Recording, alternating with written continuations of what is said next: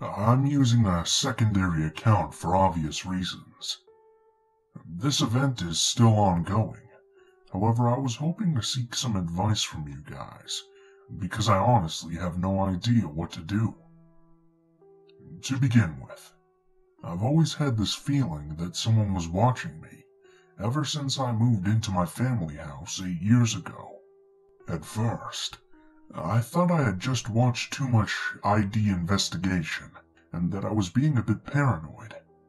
But I couldn't help looking over my shoulder when I would walk to school or to my bus stop. When I would walk to school, I was always scared in the mornings, when it would be dark during the winter or fall, because where I live is just vast country lands. I live in Canada, and though not much crime happens in my neighborhood, I could just never rid myself of this eerie feeling. Even when I would come home from school, being home alone didn't help. I would triple check my windows and locks, just to make sure everything was locked up. However, in my basement, our garage door would never fully lock, since the door hinge was broken and detached from the door. Therefore, it could never properly close. I always told my dad to fix this door, but because he would always go away for work, he never found the time to do so. Stupidly, I thought nothing bad would happen, since my garage needed a 4-digit passcode to get in.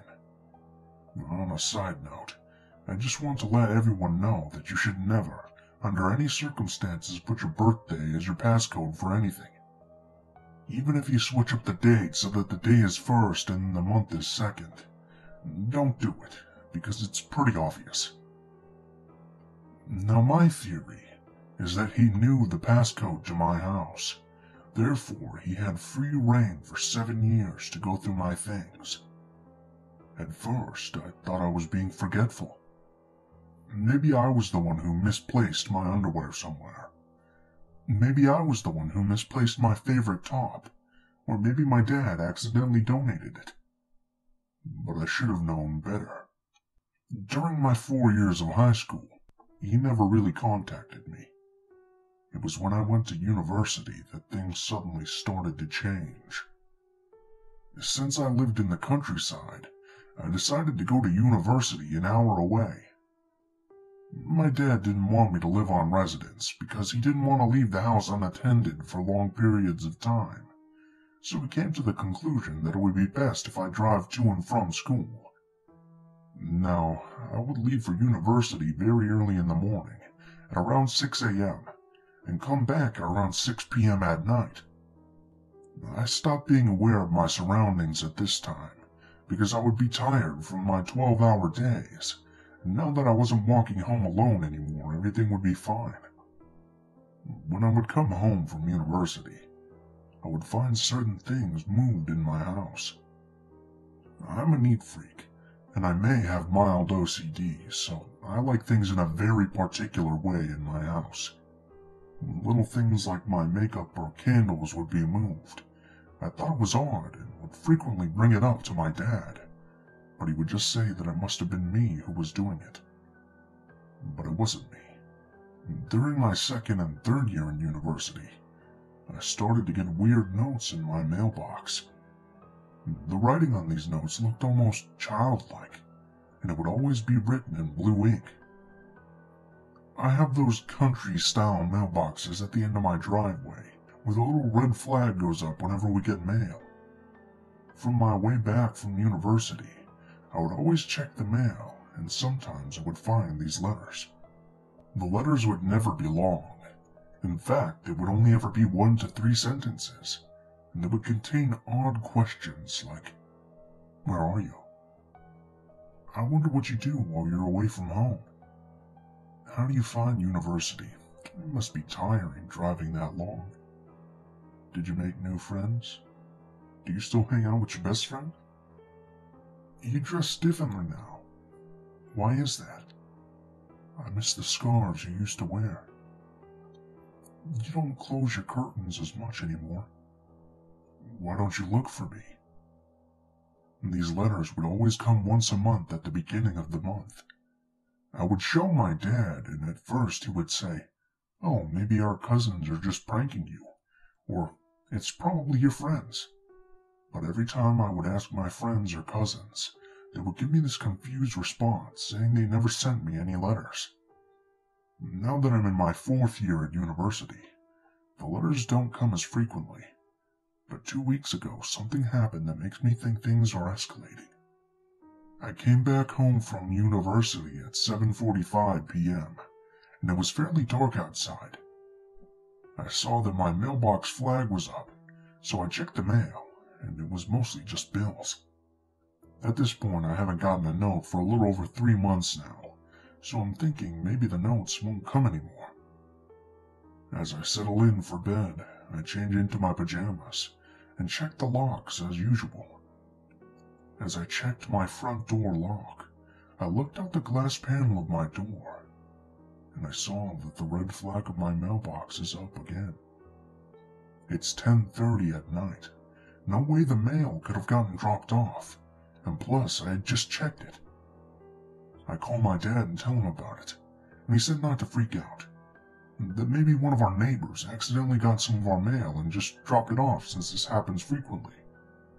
I stay on the phone with my dad as I quickly run down my driveway to check the mailbox. As I open the mailbox, I feel my heart drop because it's an unmarked manila envelope. I quickly run back inside and open the manila envelope, and although there's no written note, I find something more disturbing. It's a pair of my old blue panties that I haven't seen in years. At this point I scream, and my dad tells me to hang up and call my aunt, who's a police officer. My aunt comes over and checks the inside and outside of my house, but she can't find anything. She tries to jog my memory and asks if I know anyone who could be doing this, but I honestly have no clue. My aunt told me to keep any more letters I get, and she's been staying with me the days my dad is out for work. My dad is thinking about installing security cameras, and hopefully we can catch whoever it is that way. But what else can I do? I'm paranoid because I don't know who this person is, but I know he's been stalking me for a long time. Those panties he sent me were ones I had while I was in high school, and I lost that pair while I was in grade 10. The fear of the unknown is getting to me so much that my anxiety is not letting me function normally. I just don't know what to do.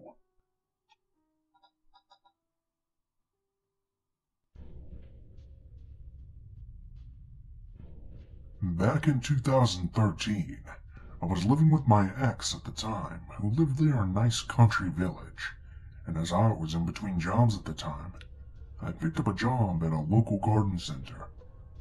It was casual retail work, fairly decent pay, and easygoing enough that I could take coffee breaks frequently, and wear basically whatever I liked as long as I wore my work polo shirt. It was walking distance from my ex's house, and full of people of all ages who were the most lovely people I had ever met. Most of the regular customers who came to the garden center were sweet old people who would visit the cafe because we had free teas and discounted lunches for OAPs if they had a store card. You often got to know every single one of them, and some of them we even gave nicknames. Most of them sweet, like Pink-Haired Lady, a badass 80-year-old grandma who wore a tasseled leather jacket and bright pink hair. Then there was Camper Van Couple, who used to drive in a really cool camper van with bright orange flowers painted on it. You get the idea. With Creepy Artist Man, though, he gave most of the young girls weird vibes. He wore a straw hat, was in his late 40s, and had round gold-rimmed glasses. He would wear strange graphic shirts with naked women on them, or Professional Pussy Patrol sort of slogans in the back. He always wore ripped jeans where his knees were always hanging out of them, which were always dirty with paint or mud or something. He had this weird half smile that would never leave his face, and a kind of leer that made people feel uncomfortable. He would take off his glasses and clean them constantly, which kind of made you feel like he was trying to get a better look at the girls who worked there, especially the younger ones. 16-plus school leavers usually. Anyway, it was a roasting hot summer's day, and I had gratefully accepted the job of watering the hanging baskets outside, where I could avoid the humid, sweaty heat of the greenhouses. I was wearing black shorts and my red polo, and my tool belt to prune and deadhead plants as well. With the hose in my hand and sunnies on my face, I was busy, but enjoying the solitary job at the quietest part of the garden center. Well, hello there. Out of practically nowhere, he slipped out behind some wooden trellises and looked me up and down, smiling with his weird, too small teeth. His eyes lingered on me for what felt like an uncomfortable few seconds, and I turned off my hose and asked him if he needed anything. He shook his head and kind of shrugged, still smirking at my legs. I'll call him CAG for ease. Okay, sir. Have a nice day. Let me know if you need anything. I turned to continue. I've never seen you here before. You're a new one? Huh? Me? I've been here for 8 months now. I must have missed the memo that a beauty like you started. You have a nice tan. You look young. Thanks. I'm 23. Anyways, I have to get back to work. Nice to meet you. I suddenly remembered my name badge and get irritated that he now knew my full name. I make a beeline for the smoking area, where the tool shed was, with an excuse to grab some smaller gardening gloves, and by the time I returned to the floor, he had left. As the weeks went by, he would come into the store regularly, usually mid-afternoon, coincidentally, or so I thought, around the time I started my shift. Most of the time I was the only cashier, so I would have to serve him. He would buy the smallest, most pointless things, like floristry wire or a tiny bag of birdseed. It seemed like he would purposely make a purchase with the intention of interacting with me. He would make comments about my appearance, statements mostly like, "You have your hair different today. Yesterday you had it down." Or, "You have new glasses." Or, "That's a different lip color to yesterday." He would always announce my name very loudly and deliberately during every interaction. It felt uncomfortable, but I was 23, and just politely shrugged it off. Around Christmas time, I was decorating the artificial trees, and he cornered me in the forest of them at the back of the store. He jumped out from behind one, and made me jump, to which I was kind of pissed about him doing so, because I dropped a glass ornament and it had smashed. He bent down also and tried to help, grabbing my wrist and telling me not to touch the glass. His grip was scarily tight and forceful, and his hands were clammy and gross. I slipped my hand out of his grip and asked if I could help him with anything. That's when it got weird. He pulled out a leaflet from his back pocket and told me that he was an artist and had a Christmas art show happening in the local church hall. He wanted me to go with him. He told me that he was a painter, and he thought I would like his work. I had never indicated I was interested in art to him or anyone else for that matter, which is why I thought this was so strange. I asked him if he wanted me to pin the leaflet to the local event board, and he reached out and touched my arm and said, "No, this invitation is specifically for you." He pointed his finger and jabbed it into my breast, and he said, "You." I'm standing there in a dark corner, obscured from view by artificial Christmas trees, just kind of cornered by this guy who was touching me. I cringed away and said, "I was busy with my boyfriend that day. Sorry," and kind of scampered off. I remember feeling really strange after that. The fact he grabbed my wrist and jabbed his finger into my chest that way. I told a few of my colleagues about it, and they all told me they would warn me next time he was in the store, so I could maybe hang out at the storeroom until he was gone. Well, that memo must have been missed by a few of the temp Christmas staff, because one day I get told by one, "Your friend is asking for you at the tills." It wasn't unusual for my friends to stop by, as it was fairly popular for gifts and the like, so thinking it was maybe my ex's mom or something, I head to the till, and there he is. He's holding a piece of paper. I cringe, but he had seen me now, so I walk over and ask what he needed from me. He passed the paper over and asked me to open it. Folded up was a drawing of me, with exaggerated breasts and cartoon-like eyes watering the hanging baskets with a sexual kind of position. I stood there and said thank you, but I couldn't keep it, as I thought it was inappropriate to take gifts from customers. I handed it back to him, and he looked at me with an angry stare. He turned around and walked out without another word. By this point, I'd had enough. I knocked on my manager's door and told him about the whole scenario that just happened, all the previous interactions I had had with him over the past year. He watched the CCTV and agreed that it was so strange, the way he gave me the gross picture and told me he would talk to him if he came back. He praised me for my reaction to his advances and said I was doing the right thing and he would try to see him off the next time. The next day was a Sunday, and I was not due in to work. My boss calls me and tells me he just received a call from HQ, stating that an anonymous caller had called in to report a staff member inappropriately coming on to a customer. The staff member they had described and named was me. The caller had said that I had been inappropriate towards him at work, offered to have sex with him and had led him on, and was obviously promiscuous, that I had been pursuing him for over a year. The jerk even described a fictitious relationship we had had, and ranted loudly about how I had been cheating on my boyfriend before hanging up. HQ luckily didn't believe a word, as my manager had already mentioned the guy to one of the higher-ups, but they thought it was wise to let me know about this crazy guy, and suggested I reported it to police. The next day, I did just that. The officer I spoke to said he matched the description of a man who was a local pest, somebody who would often harass young girls in the local area. He was also known to stalk young girls in his car, and had attempted to abduct one 4 years ago. Police officers assured me they would file the report and talk to him officially, and that he was not allowed to be in the garden center or anywhere near me again. If he did, I was to call the police and he would be immediately arrested. Unfortunately, though, it never stopped him from sending a ranting letter to my workplace addressed to me, saying he would kill himself if I didn't take him back and received his gift he drew of me. Fortunately, the police took this as unsolicited contact, and he was thankfully immediately arrested.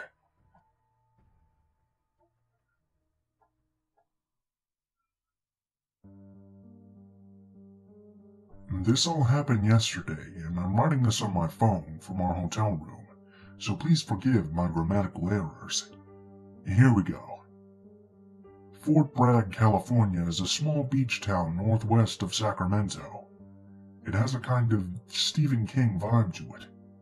You know what I mean. That misty, almost eerie, small harbor town. But it's beautiful, and a huge tourist attraction. You get people from all over the US that travel here. My fiancé and I decided to drive up here after I had to take some time off work due to stress. It was a last-minute decision, and we packed up our bags in less than 10 minutes, grabbed our dog, and took off. If we wouldn't have had our dog with us, I'm pretty sure I would have lost her. I guess this is where I tell the story, right? It's our second day here right now, and we're staying in a motel that overlooks the ocean. You can see the fog roll in during the early hours of the morning, and watch the fishing boats leave the harbor to go get their haul for the day. It really is a beautiful thing to see. I woke up early, and I was craving, and I mean craving, eggs and bacon. After getting dressed and deciding what spot to stuff our faces at, we left on our morning adventure. See, here's where I made my mistake. I was driving down the road, and it looked like the stop we crawled up to was a 4-way stop sign. I clearly guessed wrong, because when I pulled out and cut off a small Ford Ranger with a dinky trailer attached to it and 2 old men driving, I realized I was a little too late, and that I had cut them off. They threw up their hands and pointed at me, but Lily didn't even notice. I threw up my hands in a sorry I'm just a dipshit tourist kind of way, and they just stared me down. It was a hillbilly standoff that George Strait would be proud of. I didn't think much of it, and kept driving down the foggy 2-lane road to get breakfast. I didn't even say anything to her about it. I never thought I'd see them again, and I didn't want her to complain about me not knowing how to drive. I was wrong, though. I was wrong, and I'll never forget what happened next. We got back to the motel after a not-so-great but overly expensive breakfast. We cuddled up and talked about our plans for the wedding, what we wanted to do after the wedding, and midway through our life plans, she realized that we were out of dog food to feed Bruce. I agreed to going up to the cute but creepy market and grabbing a bag of goodies, kissed her on the cheek, and jumped in the Navy. We call her Navigator Navi. I left and got about halfway to the store before I realized that I had forgotten my wallet on the nightstand. When I pulled back into the parking lot, I saw it. That same Ford Ranger with the janky trailer attached to it. The only difference was that Hank and Boomhauer weren't inside of it. I don't remember seeing them here last night, I thought.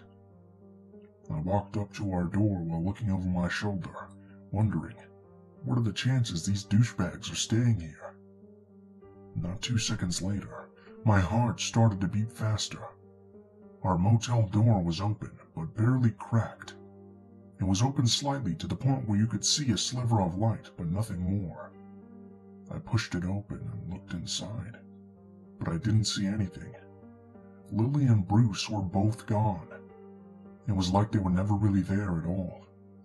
My heart started racing, and I dropped my keys on the floor and ran outside, heart pounding in my chest faster than a jackhammer in New York. I didn't see the creepy old guys from the Ford truck or my fiancée outside. I was becoming angry and frantic by this point. Fuck, where are you guys? I thought, before screaming inside my head was cut off by the sound of familiar barking. I heard Bruce barking and I ran. I ran faster than I ever have in my 28 years of life. I ran straight over to the front office where the sound was coming from, and that's when I saw her and our dog inside the office. She was crying, sitting on the floor sobbing uncontrollably, and his hair was standing straight up until he saw that it was me sprinting towards them. Lily got up and ran into my arms. Meanwhile, the clerk is on the phone, and I'm wondering, what the hell happened in the 2 minutes I was gone? This is what happened, told by her, and it makes my blood run cold. As soon as I left, not 30 seconds went by when those guys knocked on the door. Lily opened it up thinking it was me forgetting something, which I had, and they tried to force their way into the room. One of them said, "You can thank your boy toy for what's coming to you," while grabbing her and covering her mouth. But these assholes didn't realize one thing. That's that we had a dog in our back seat when I cut them off. Bruce jumped off the bed and didn't hesitate to bite the one grabbing her. They kicked at him and tried to shake him off, but he wouldn't let go. After being bit and realizing that the noise would draw attention if they didn't leave, they ran off and Lily was able to run to the front office and wait for help. Bruce followed suit. I wasn't there. I couldn't protect her. If we would have found a dog sitter, she could be gone right now. But my dog was there, and he did exactly what a good boy, no, the best boy would do. And for that, he is truly my best friend. If he wasn't there, what would have happened? Would she have been kidnapped, beaten, killed? The craziest thing is that they haven't been caught yet. We filed all the reports with the local sheriff. I told them what had happened earlier that morning, and the cop looked right at me and said, "You're lucky your dog was there. If he wasn't, and they got in there with her, you could have been filing a different report right now." I got tears in my eyes at that. I looked over at Lily and Bruce and thanked God that I rescued him from the pound, because in return he rescued the love of my life when I couldn't. The only information we had from the sheriff after about a week is that the truck was not owned by the people that committed the crime. Also, after going down to the sheriff's station, we couldn't identify the man they arrested. They didn't look anything like the two guys I had seen and that Lily had come in contact with. Right now they're out there somewhere, hiding or acting like nothing happened. We're back home in Sacramento, and Bruce as well as Lily are both safe. If I hear anything else, I'll update you all again.